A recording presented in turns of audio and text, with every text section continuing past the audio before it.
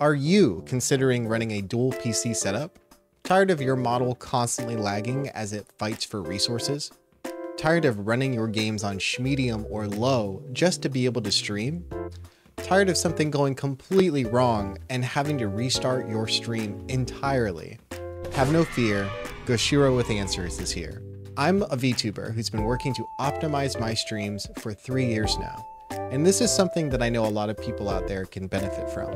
I've gotten so comfortable with streaming because of the time and effort it took to research and change my setup in a way that works best for me.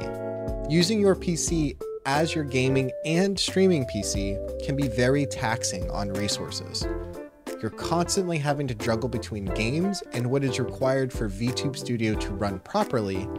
Not only that, but any kind of troubleshooting usually requires some type of restart, whether that's Vtubers Studio or even your entire PC, which means, I think I have to restart stream, guys. I'll be right back. Which can be embarrassing. Depending on the complexity of your model and how your streaming software is set up, you are really limited on what you are capable of doing if you are working with a PC that isn't exactly next gen.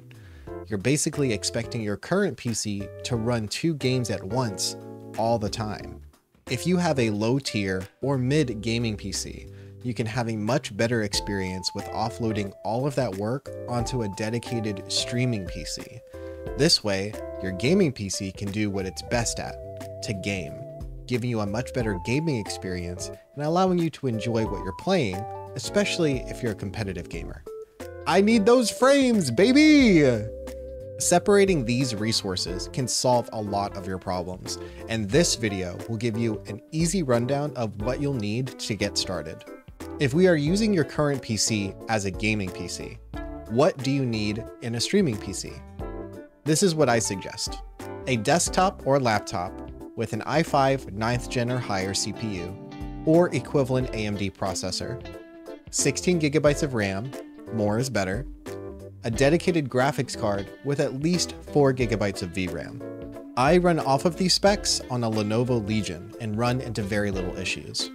You could probably operate on something with a little less power, but that would just put you back in the same position of limiting your ability to add more things in OBS, do things to your model while streaming, or even capture high quality clips instead of relying on post-compression Twitch clips for social media content. Now, how do we set up? I probably need to download a bunch of software and learn PC jargon, right? Wrong. Let's start with video. The process is more simple than you think, and we can simplify it by picturing how console gamers stream. In a typical scenario, you would have an Xbox or PlayStation hooked up to your TV, then use a capture card. For this example, we're using an Elgato HD60S Plus to take the video feed and send it to your streaming PC, which would then broadcast it to Twitch or YouTube. The process is no different if you imagine your current gaming PC as a console. Your GPU feeds into your gaming monitor, and you'd hijack that feed using the same Elgato tech to send it to your streaming PC. You would have to tell your GPU via your NVIDIA control panel to mimic the display being sent and send it to the capture card. We have solved the issue with sending video to an external device to broadcast. Next would be the case of audio.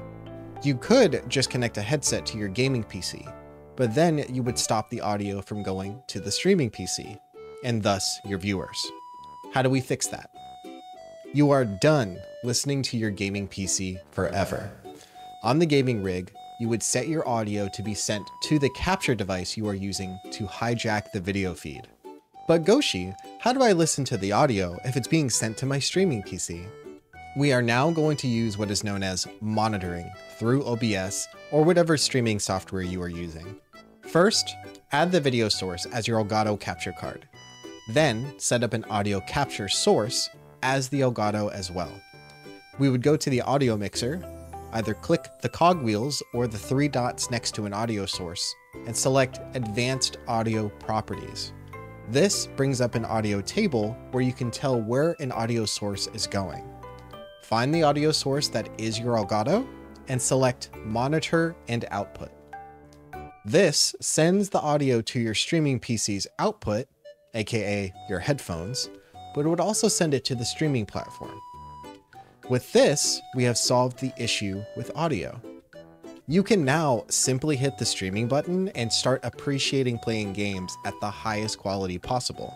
But Goshi, we are VTubers! That's freaking right we are.